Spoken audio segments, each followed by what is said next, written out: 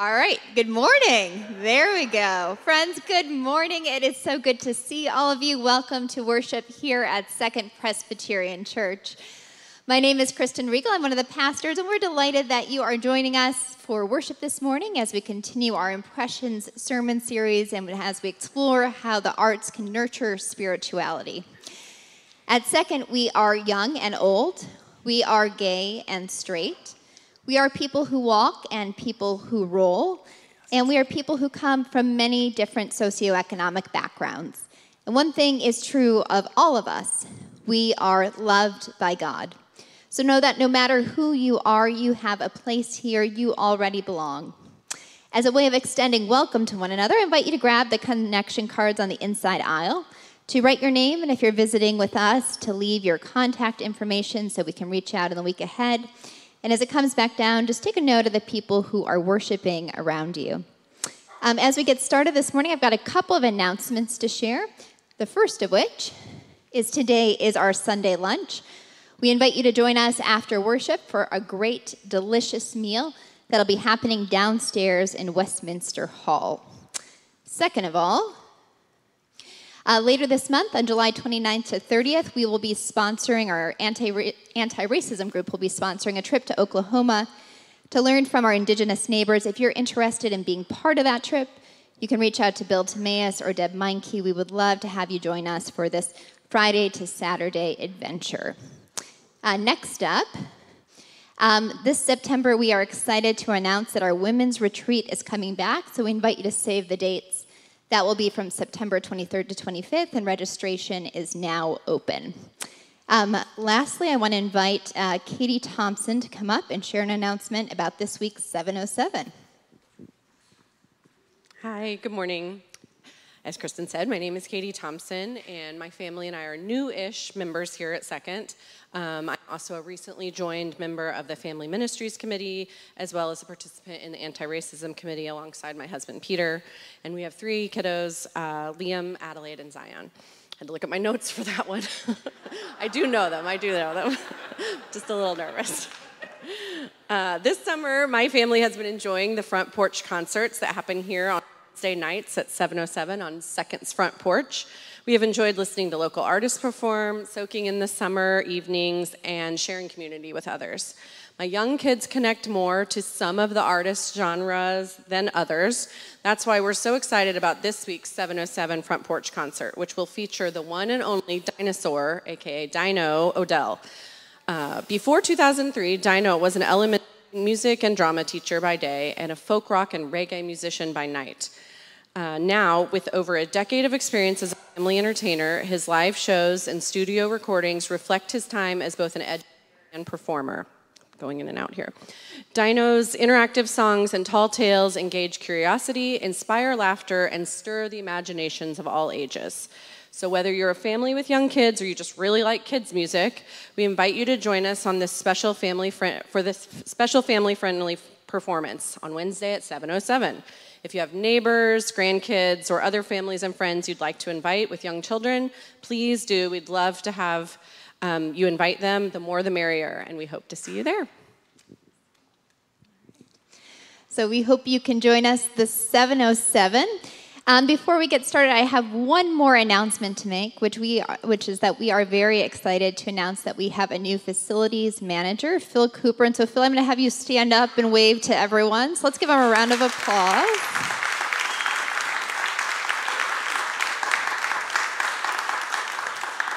So Phil is going to be sticking around for the Sunday lunch afterwards, so we invite you to come on down to introduce yourself and to get to know him. You've survived, a week and a half so far, 2 weeks, and he keeps coming back, which is great. We are excited to have him be part of the team, and we look forward to you getting to know him and vice versa. Friends, let's now take a moment to center our hearts and minds for worship.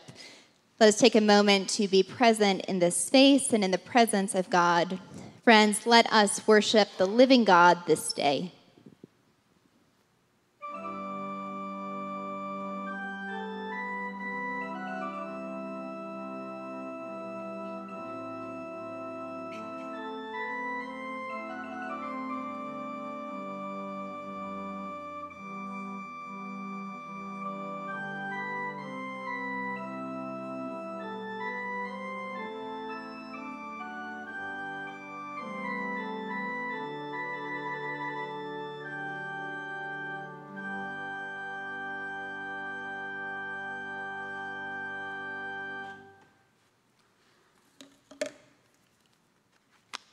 Good morning. For those of you who don't know me, my name is Nick Pickrell. I've been the organizer of the Open Table here for the last 8 years. I remember 8 years ago I was hired on May 1st, but I remember auditioning. I mean, I guess, sure. I mean, they did have me like recreate a service for them, so they'd be like, do we want to hire this guy? But I remember way back when I was living in Cherith Brick Catholic Worker, and I was 6 months removed from that, and I was looking for something else to do. And I saw this job description pop up, come across my desk, and I was like, they want to hire someone to create something wild and new. I was like, okay, I'll give that a go. And, the Open Table did not disappoint. It's been a lot of fun, adventurous sorts of things that we've gotten to do over the last 7 years. And for those of you who don't know what the Open Table is, we are a dinner church. We are a community of liberation and healing in Kansas City, and we meet every second and fourth Sunday night. And our kind of niche, or the thing that we focus on, is we try to engage in dialogue around the intersection of social issues and spirituality. So that is a little bit about me. So, why don't we rise in body or spirit, and let's join together in the call to worship.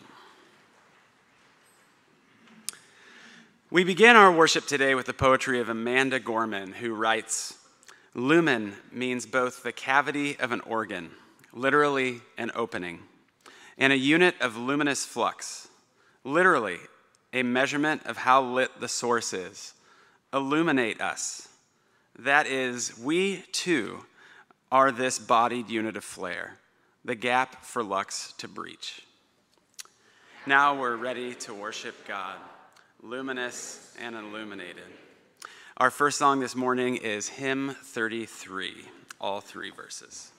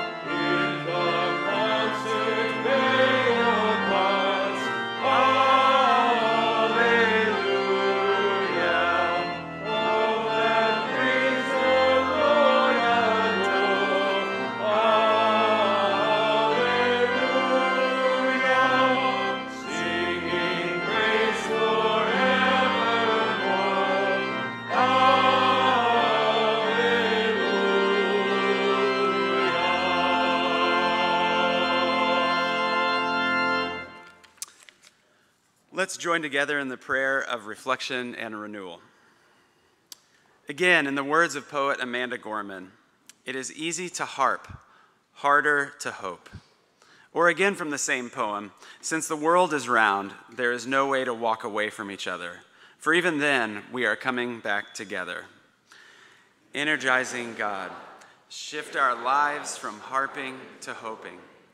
Remake our habit a walking away from one another, and an expected coming back together. Amen.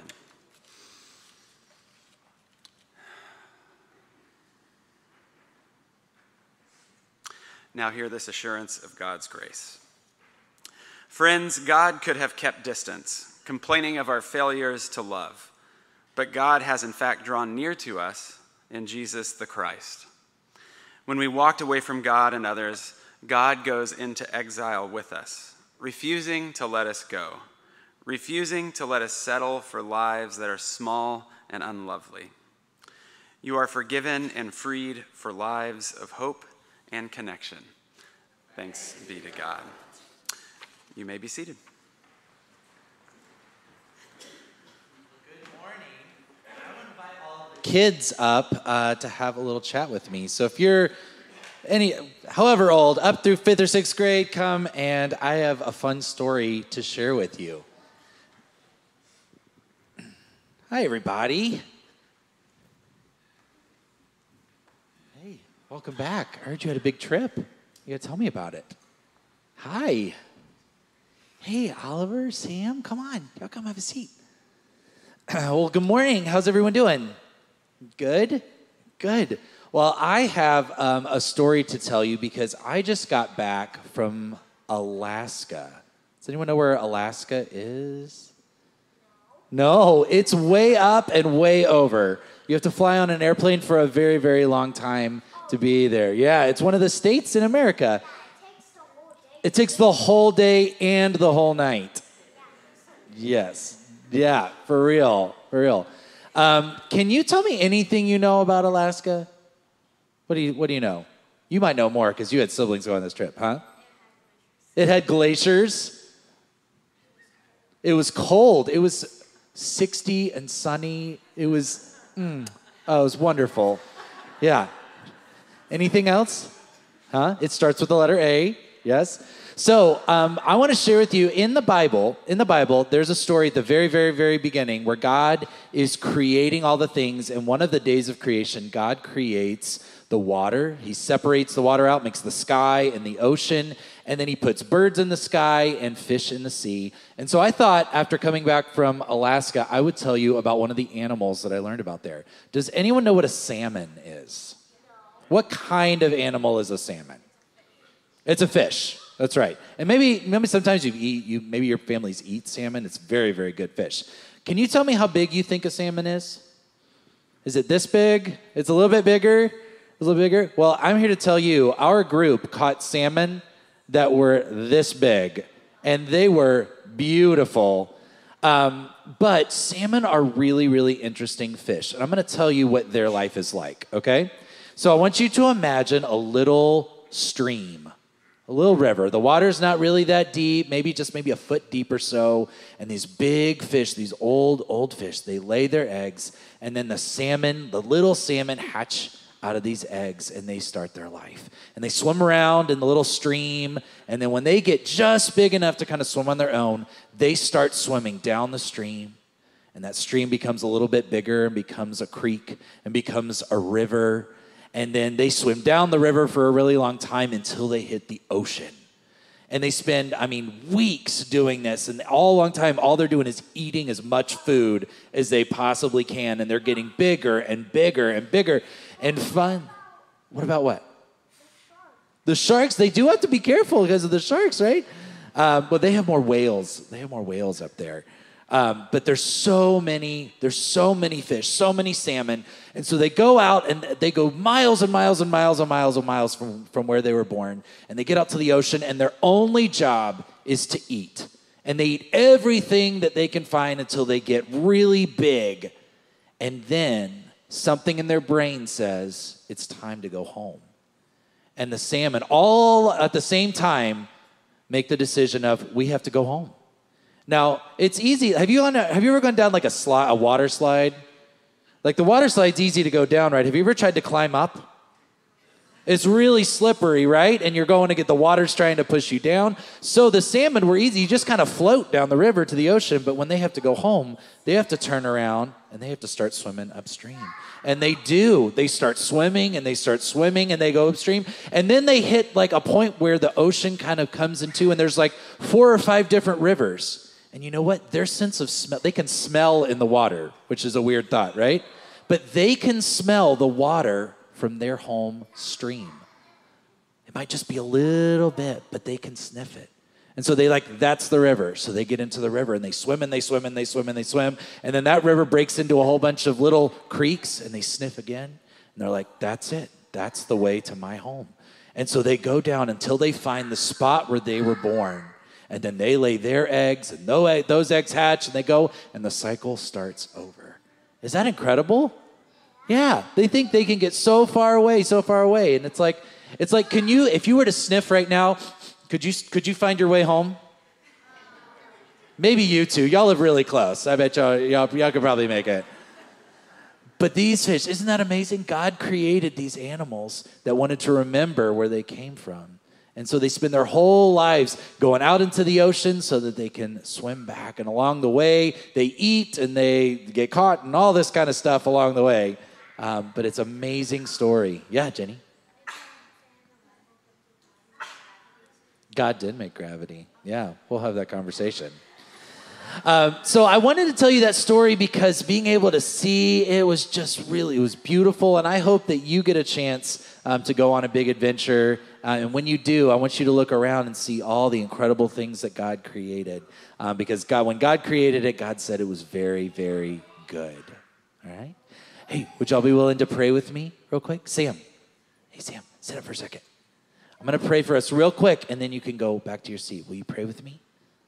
Okay, ready? God, thank you so much for all the beauty of your creation. Thank you for the salmon and the fish and the dogs and the cats and all the things that you have created in the world. Help us take good care of them and help us marvel at all the wonderful things you have created. In Jesus' name we pray. Amen. Amen.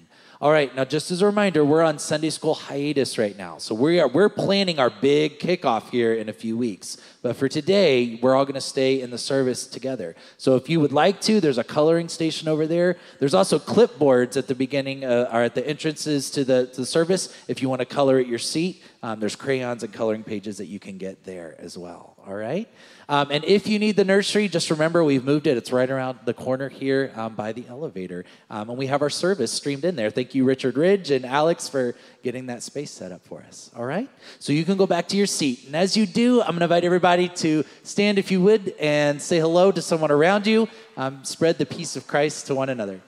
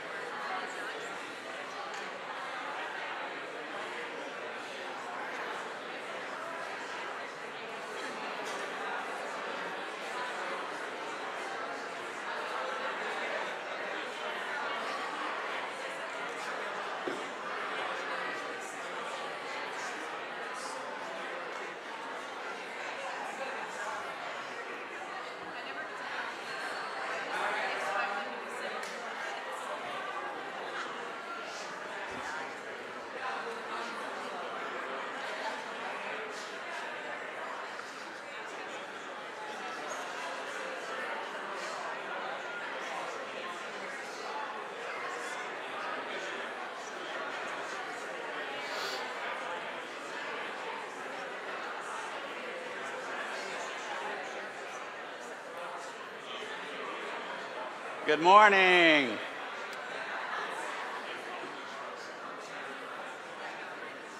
It normally takes 3 or 4 good mornings to quell the energy. Jimmy, I'm not saying I enjoyed watching people not listen to your sermon, but I sort of did. because it makes me feel better. When I was growing up, there would always be this one Sunday every year, the Wimbledon final. I would beg my parents to let me stay home from church. And I never got to. They're like, no, we're going.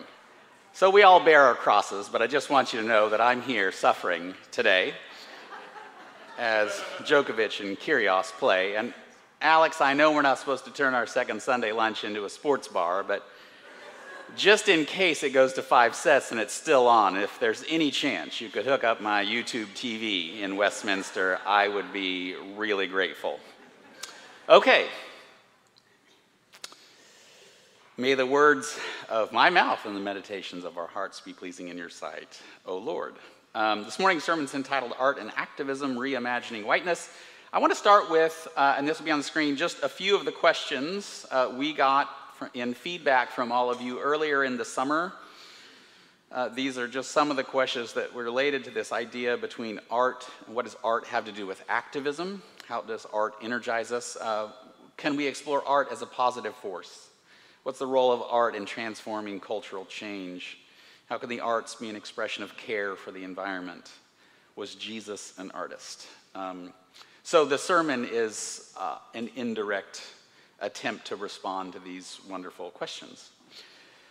So like some of you, I'm trying to limit the amount of news I consume. I don't mean that I'm checking out or going numb. I just mean that the nonstop churn of troubling news is more than I can sustain as a human being on some days. So you don't need me to name the list, but between issues relating to women's reproductive health, mass shootings, Ukraine, inflation, January 6 hearings, this news cycle can leave us despairing, cynical, and bewildered. So I think these questions you all raise about the relevance of art, of creativity, of making, these are really good questions. Is it a good use of our time to celebrate the making and enjoying of art when there are so many life and death issues in play? Might it be a little frivolous to feature art to foreground creativity when the world is coming apart? Now, we'll get to art and activism in a second, but let me double down on these questions first. We'll come up for air, I promise. There was a recent article in The Atlantic entitled, "A Crisis Historian Has Some Bad News for Us." The article is about the work of a guy named Adam Tooze. He's a historian of economic disaster. I didn't know you could have that as a title, but he does. According to Tooze, the forces of central bank tightening, war, inflation, and climate change are all reinforcing one another. And he has a name for this. It's a polycrisis. You thought it was bad to be in crisis? Well, now you have a polycrisis. Yes, we might be nearing the end of the coronavirus pandemic, but Tooze isn't at all sure we're emerging from the crisis. Quote, "Indeed, we might be in a worsening one in which much of the world faces a series of self-reinforcing financial and geopolitical pressures, building perhaps to some ominous end." For Tooze, contemporary life feels like data overwhelm, like, quote, bathing in an anarchic, unstoppable flow of information. So here we are, facing the doom of a polycrisis, overwhelmed by torrents of data. And so the questions, I take it, are sort of along the lines of, is this really a time for frills and decoration and prettiness? One more, and then we'll get to some good news. There's this charismatic polymath named Balaji Srinivasan. He was asked recently where he sees America in 5 years. He said, quote, "It will be Black Lives Matter and January 6th all the time." I don't quote him here because I think he's right. He's selling books, and so we should probably take him with a grain of salt. Srinivasan is brilliant. He has electrical and chemical engineering degrees from Stanford, but he shows very little ability to parse out some of the important moral differences between, say, Black Lives Matter and January 6th assault on the Capitol. Even so, Srinivasan does name one of the more disturbing possibilities in our American future, namely that our shared cultural lives will shift from being occasionally tumultuous to being permanently so. Okay, enough catastrophizing? Everybody got their fulfill?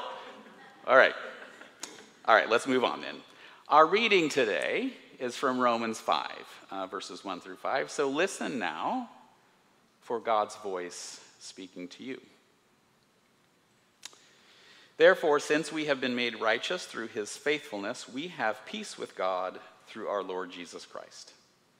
We have access by faith into this grace in which we stand through him, and we boast in the hope of God's glory. But not only that, we even take pride in our problems because we know that trouble produces endurance, endurance produces character, and character produces hope. This hope doesn't put us to shame because the love of God has been poured out into our hearts through the Holy Spirit who has been given to us. This is the word of the Lord. Just a couple of comments about our reading for this morning. Paul is making an argument, and you don't have to just drink it down without thinking. You can welcome it as a sacred, imaginative possibility. It goes something like this: by living in the wake of Jesus' life, death, and resurrection, we live in peace with God. Okay, so far forth, that's a pretty basic picture of faith's good news. But the passage gets our attention when Paul continues, quote, "We even take pride in our problems." This might be the point at which you want to call time out. Let me think about this a little bit. Now, I don't read Paul as suggesting that problems, pain, and suffering ought to be welcomed as goods in themselves. I think something a little different, a little more subtle is going on. By taking pride even in our problems, we confess that our difficulties can be the domain in which we embody our hope. Our problems put us in a position where we have a range of options. We can become angry and sullen. We can despair and give up. Or we can learn to live from the love of God that's been poured out into our hearts. We can find a group of friends with whom to work for a better world. Maybe that's why you're here. That's why I'm here. And maybe God has called us together today so that we can decide together, prayerfully, whether our country's troubles, our community's troubles, and our own personal troubles are going to isolate us and shut us down, or whether they might connect us to one another and energize all of us for hopeful work together. So I want to draw your attention this morning to three different artists. All of them embody hope in hard times. Each of them is articulate about what's wrong, and each offers an artful call into a new way of life. You won't be surprised by what I want to say today. You've heard me enough this summer. I want to say that art can nurture activism, that hopeful work is usually fueled by a renewed imagination. Art, like the good news of faith itself, can help us get into imaginative postures and into relational coalitions that aim to embody God's love and justice here in our own time and place. So today, I give you a poem, another poem by Amanda Gorman, some paintings by Kehinde Wiley, and another little story from George Saunders fiction. So I want to begin by this poem. Our early prayers of the liturgy were shaped by Amanda Gorman's poems. This one that I want to draw your attention to next is entitled Back to the Past. And it will be on the screen so you can see it as I read it. At times, even blessings will bleed us. There are some who lost their lives and those who were lost from ours, who we might now re-enter. All our someones summoned softly. The closest we get to time travel is our fears softening, our hurts unclenching, as we become more akin to kin, as we return to who we were, before we actually were anything or anyone. That is, when we were born unhating and unhindered, howling wetly with everything we could yet become. To travel back in time is to remember when all we knew of ourselves was love. I think that poem's worth reading. It's probably worth rereading too. And maybe some of you will, your takeaway from the week, or from the sermon anyway, will just be to use this poem as a kind of daily prayer for the week. I think that'd be a good way to use it. And I promise you I won't strangle the whole thing, just a couple of parts. Of course, the poem isn't about activism. It doesn't fund any particular course of action. It can't and doesn't try to tell you what to believe or what's worth doing. It's more like a summons, her word, an invitation, Not a summons to religion, not to someone else's agenda, not to conformity to some doctrine or some party platform. No, it's an invitation to move forward by moving down deeper into who we are. It doesn't yell or argue. Instead, it's softer than that. All our someones are summoned softly. The poem imagines that time travel is a way of living into the future by gathering up versions of ourselves we had once, quote, when we were born unhating and unhindered. It's hard, especially when we're stressed or angry or frustrated or confused like so many of us now. It's hard to imagine that there was a time when all we knew of ourselves was love, but that's possible, and I hope it's true. But even if it's true, it's certainly not obvious, right? Maybe we'll only know whether it's true or not if we experiment with it, play with it, act it out, try it on. That's what poetry's for. This is art aimed at making a difference in how we live. A poem aimed at eliciting a life in which we feel, quote, our fears softening and our hurts unclenching. From a poem, let me move to a few paintings. And the painter, Kehinde Wiley, you might recognize the portrait he made of former President Barack Obama. This is where he came to a lot of people's attention. This will be up on the screen. And I'll show you several more in just a minute, but Alex, you can leave that one up here. Growing up, while he was interested in art, he spent time in museums, and he says that as a black man, he was unable to see himself reflected in that art world, in the museum world, so he set about to make a change. His paintings reimagine other famous paintings, but he substitutes contemporary African-American men or women for traditional white figures.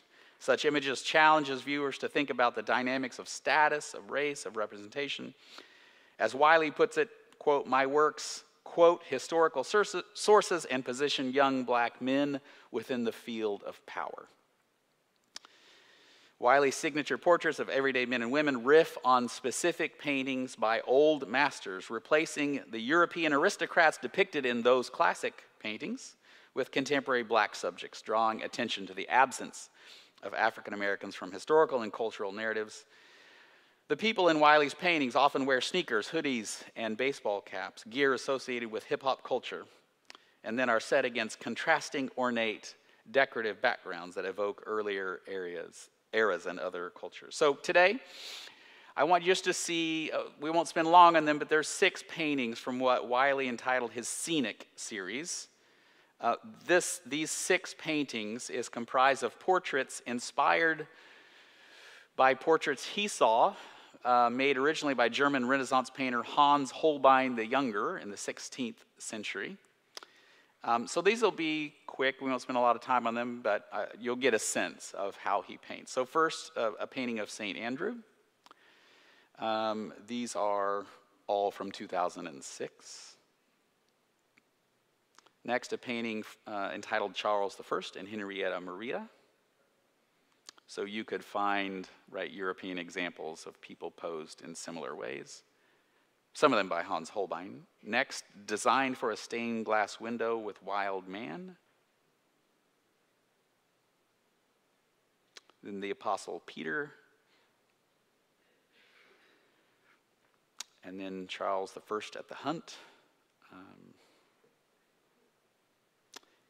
And then, so next I want to go to one of Hans Holbein's works. So the next one will be St. Adrian, a 16th century painting by German Hans Holbein. So it may be hard to see, but the figure's holding a sword and an anvil, which are symbols of power and heroism. So just to give you a sense of the playfulness of Wiley's work, then next is St. Adrian by Kehinde Wiley, also from 2006. Again, the figure's holding the sword and the anvil as in Holbein's original image. And I bet some of you who visit the Nelson Atkins recognize this, because that's where it is. And Alex, you probably can just leave that one up there for a minute. Again, Wiley, as a painter, isn't telling us what to believe or what to do. He isn't asking us to sign up for this or that political party or this or that protest. Instead, he creates an unexpected mashup of imagery that calls our assumptions about whiteness and power into question. Young black men aren't supposed to strike the same poses as European aristocrats and ancient saints, are they? But here they are, and they won't go away. And they invite us to reconsider some of the ways we've identified power and class with European values and with white American ways of life. In the new world that Wiley helps us imagine in these paintings, young black men in street fashion are as worthy of respect and admiration as any saint or king. And in that sense, the paintings summon us, there's Gorman's phrase, summon us into a new relationship with ourselves and others. They stir our hope and give us some good work to do. So poems, paintings, and finally let me turn to one more story from a novel that I dealt with last week in the fiction of George Saunders. So last week I talked about his novel entitled Lincoln in the Bardo. It's an odd story about ghosts who don't know they're dead. It's set during the Civil War. And I didn't really say anything last week about how the novel speaks to reimagining whiteness in the wake of America's race problem. But Saunders is particularly good at holding before us the various human knots that will need to be untied if there is to be any genuine hope for a shared future. And I'll admit, sometimes Saunders' writing about our distorted entanglements with one another is so persuasive, it shades towards hopelessness, an inculcation of deadening, paralyzing despair. Almost, but not quite. The novel takes up slavery as a basic human problem and then leads us round it and round it again, making sure we see the knot from all its grisly angles. Saunders' story is interested in the ways slavery deformed both masters and slaves, and he suggests that these racialized, violent deformations of human possibilities continue even into the afterlife, taking on cosmic scope, webbing out and down into our very capacity to hope and to pray. Saunders gives us a novel that shows us not just slavery in individual frameworks and personal dimensions, he also wants us to see the broader frame in which we, the host nation that legalizes, blesses, and reinforces such a system, becomes itself its own difficult knot. Reading Saunders, one can only conclude that any kind of American praying will always and essentially be a racialized kind of praying. The Civil War is not just mere setting or backdrop for the novel. It becomes the blood in the novel's veins, the fabric from which it's woven.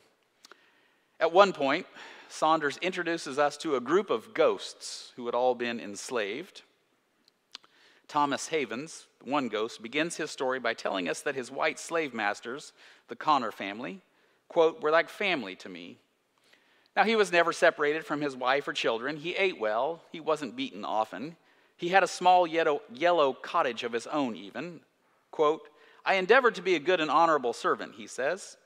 Of course, there was always a moment, just as an order was given, when a small, resistant voice would make itself known in the back of my mind.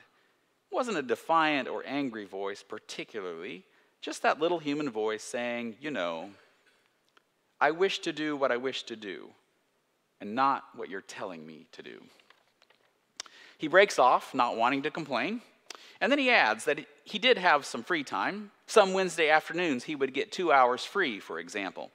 And every third Sunday, unless things came up and he was needed, which often happened, interruptions came on these Wednesdays and third Sundays, quote, or late upon any night at all, as I was enjoying an intimate moment with my wife, or was lost in much needed sleep, or was praying, or was in the privy. Yes, he had discretionary moments here and there, he admits. Quote, strange though, it's the memory of those free moments that bothers me most. The thought specifically that other men, white men, enjoyed whole lifetimes comprised of such moments, end quote. Later in the novel, President Lincoln has visited the crypt, the grave of his young son Willie, who died of typhoid fever, and he's leaving the cemetery, and some of the African-American ghosts are there in the area, and they step out of his way. Thomas Havens, on the other hand, overcome with a rash boldness, stood directly in the president's path. As a ghost, he can inhabit other bodies, and he does so. Deciding to stay on a bit in President Lincoln's body, Havens inhabits Lincoln and remains within the president even as the president mounts his horse and heads back home. This act of the black Havens inhabiting the white president, allows Havens, the ghost, to feel Lincoln's emotional struggles and to think his own thoughts within the president's psyche. What a thrill it was, says Havens, of inhabiting the president, to be doing what I wished without having been ordered to do so, without having sought anyone's permission. And here I quote at length what Havens feels as he continues to ride along inside the president, and this will be on the screen. And yet I was comfortable in there and suddenly wanted him, the president, to know me, my life, to know us, our lot. I don't know why I felt that way, but I did. All of us, white and black, had made him sadder with our sadness. And now, though it sounds strange to say, he was making me sadder with his sadness. And I thought, well, sir, if we're going to make a sadness party of it, I have some sadness about which I think someone as powerful as you might like to know. And I thought then, as hard as I could, of all I'd heard during our long occupancy in that pit regarding their many troubles and degradations, thinking, sir, if you're as powerful as I feel that you are, and as inclined towards us as you seem to be, endeavor to do something for us, so that we might do something for ourselves. We are ready, sire, are angry, are capable. Our hopes are coiled up so tight as to be deadly or holy. Turn us loose, sire. Let us at it. Let us show what we can do. End quote. A good writer might write for an entire lifetime and never write a paragraph this empathetically brilliant. Here rides President Lincoln, all his sadness exponentially squared, the sadness of his young sons dying, multiplied by the sadness of all the ways that slavery had degraded both blacks and whites. Here Saunders has attempted to give us the knot, to make us look at the knot, to feel it even, how tightly it's been drawn, perhaps even to make us despair of it ever loosening. And yet here is this scene of passionate hope. The president rides out of the cemetery inhabited by the slave Thomas Havens, who asks the president to do what will enable black lives to do something for themselves. He prays for a political structure that will enable black agency and black flourishing. And Havens' testimony from the depths of black suffering might be an anthem that transcends just that particular moment. We're ready, he says. Angry and capable, he says. Our hope is coiled and ready to be loosed. Give us a chance to show what we can do. I can't speak for you, but when I immerse myself in the poetry of Amanda Gorman, in the paintings of Kehinde Wiley, in the fiction of George Saunders, I become a new person, freshly situated in a different world. Their imagery, like our scripture reading from today, beckons me into a new way of being. Their craft appeals to my desire, persuading me towards a better, more hopeful version of myself.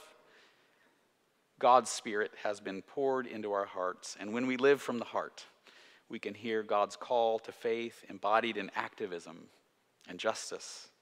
And when we're living that way together, all different kinds of art, the ones we've covered today and lots of others besides, can become gifts for the journey. So for all these gifts and for all the ways we are called into the world, we give thanks. Amen.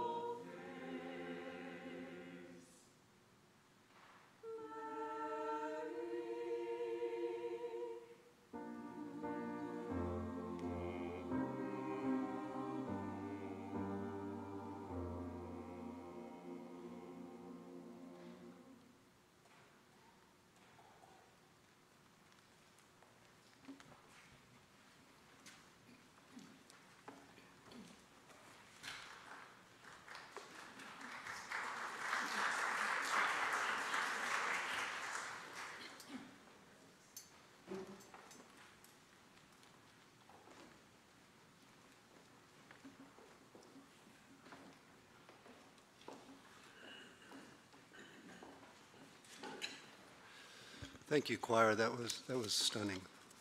I'm David Warm. I currently serve on session and as chair of our personnel committee, and in that role I want to extend gratitude on behalf of this congregation for Nick Pickerell's outstanding contribution to the life of this congregation and our ministry.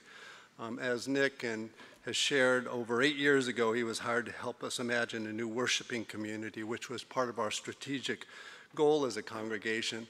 I was lucky enough to be on the interview committee that hired Nick. As he recalls it was an audition, so I guess I was one of the judges in America's Got Talent, and we found some.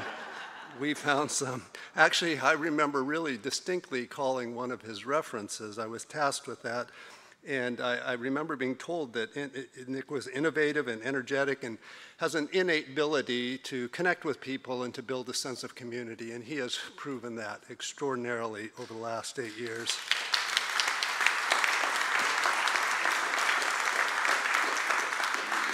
When he was hired, I mean, Nick didn't just come up with the open table. When he was hired, he engaged all of us and many people in the community in listening sessions and discernment and dreaming about what this new Christian community could look like. And the open table was launched in March 8 of 2015. Over the last 7 years, it has created a space for hospitality, conversation, peace, and reconciliation in Kansas City. It's been one of the fastest growing new worshiping communities in the Presbyterian Church USA. That's worth pausing and reflecting on.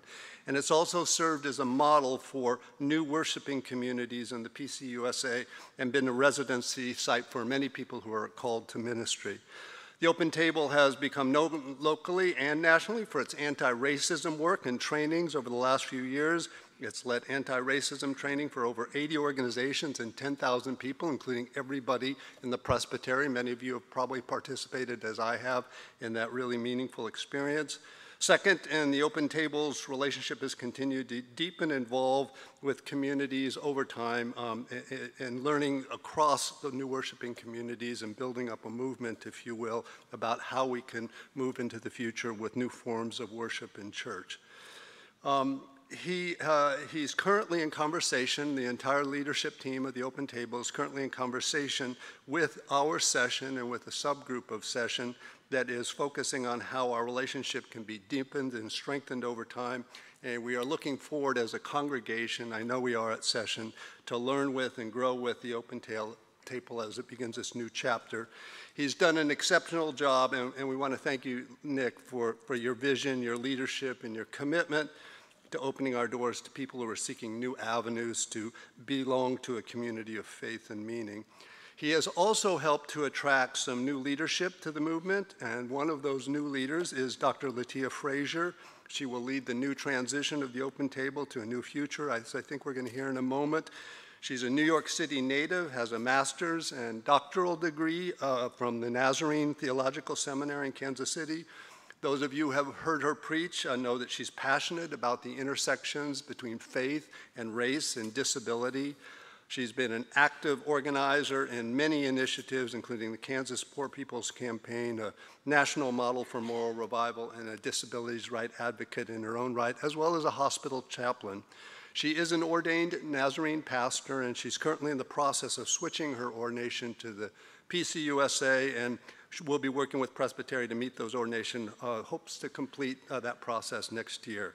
So we welcome her to her new role, and we look forward to working alongside her to help the Open Table continue to thrive as it grows into its next vision. So the development of these new kinds of innovative ministries would not be possible without your generous support. To give today, as always, text your phone number or scan the QR code on the screen. You can drop off donations in the box on the side of the sanctuary. And I want to thank, on behalf of Session and everybody who is in this space, to thank each other for our generosity, tithes, and offerings and pledges, which allow us to fulfill our mission to love God, ourselves, and others, whoever, however, wherever they are, with a love that transforms us all. Nick, thank you.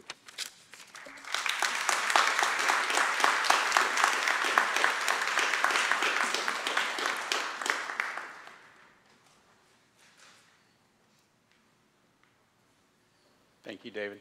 Nick, will you join me up here, please? Our prayer time this morning will be a prayer of thanksgiving, but also a prayer of blessing for Nick as he's finishing his work as an organizer at the Open Table. So you have a role here. I need you to participate in a couple ways. There's a refrain. So when I say, "Oh Lord," your part is, "We give you thanks." Let's try it. "Oh Lord." We give you thanks. Great job. The other thing I need you to do is I am going to, don't be afraid to be, I need to want to touch you. Okay. So I get a hand on the shoulder. If you will extend a hand or two or both hands or whatever feels good to you in blessing and warmth to Nick, and be ready for your part. Friends, let us give thanks to the Lord who is good. O Lord, we give you thanks for the good world, for things great and small, beautiful and awesome, for seen and unseen splendors. O Lord, we give you thanks for human life, for talking and moving and thinking together, for common hopes and hardships shared from birth until death. O Lord, we give you thanks for work to do and strength to work, for the solidarity of labor, for exchanges of good humor and encouragement. O Lord, we give you thanks for our friend and co-worker Nick, who dreamed of a new kind of community where ideas and actions mix, where thinkers and laborers mingle and become friends. O Lord, we give you thanks for Nick's dedication to the Open Table all these years, for the courage and vulnerability required to start something new, for the continual resilience and sacrifice in the face of stress and struggle. O Lord, we give you thanks for all those impacted by Nick's leadership and ministry, for the relationships that have been formed, for lives changed, for people waking afresh into their callings and identities. O Lord, we give you thanks for the next chapter of Nick's life and work, for his recovery and rest, and for the deepening of his calling as he embodies his gladness in new ways. O Lord, we give you thanks for the church into which we've all been called, for the good news we receive by word and sacrament for our life together in you, Lord. O Lord, we give you thanks for your Holy Spirit who guides our steps and brings us the gifts of faith and love, who prays in us and prompts our grateful worship. O Lord, we give you thanks. Above all, O God, for your Son, Jesus Christ, who lived and died and lives again for our salvation, for our hope in him, and for the joy of serving him together. O Lord, we give you thanks. Amen. Nick, I want to present you with this gift. It involves beer and sushi with the help of your partner, Sarah, who had some good ideas. Thank you for all the good work you do. And yes.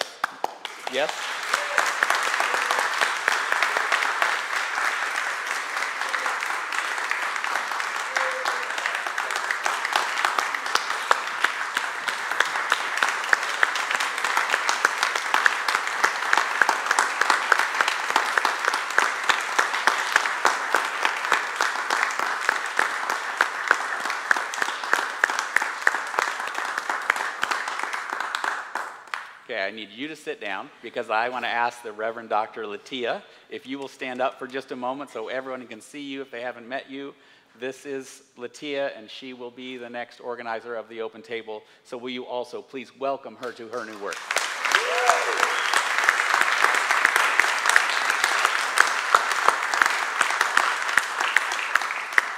Don't ask her where she gets her t-shirts. She won't tell you because she doesn't want you to get them. I already tried. Thank you, Nick. What is next? Are we singing? Yes. We're singing. We're singing.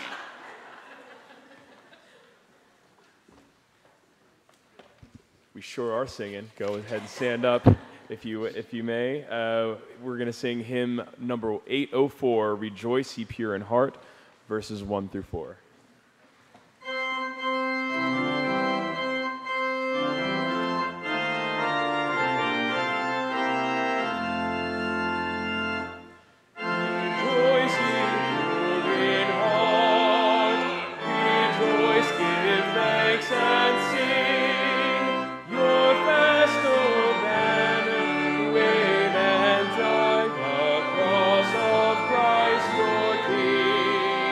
Rejoice.